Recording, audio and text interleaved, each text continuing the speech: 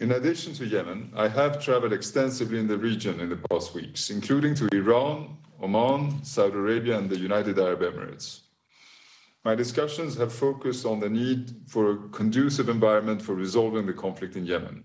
Amid today's shifting sands, I see that three things need to happen in the immediate term to create an off-ramp to this dangerous escalatory cycle. First, we need to see regional de-escalation. The United Nations is engaging with relevant stakeholders to encourage the prioritization of diplomatic channels to this end.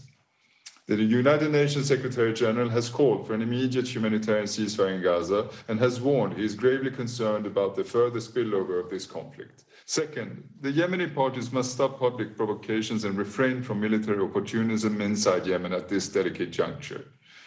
Escalation in Yemen is a choice. Making that choice comes with a price that will be paid by the Yemenis in even greater loss of lives and livelihoods. The parties must avoid all actions that risk this outcome.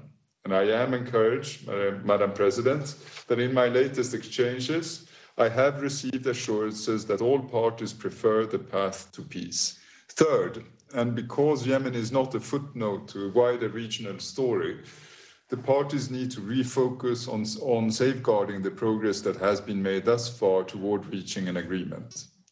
The regional escalation does not negate the urgent needs in Yemen for a nationwide ceasefire, paying public sector salaries, resuming oil exports, opening roads, ports and airports, reconstruction, and other elements that have been under negotiation.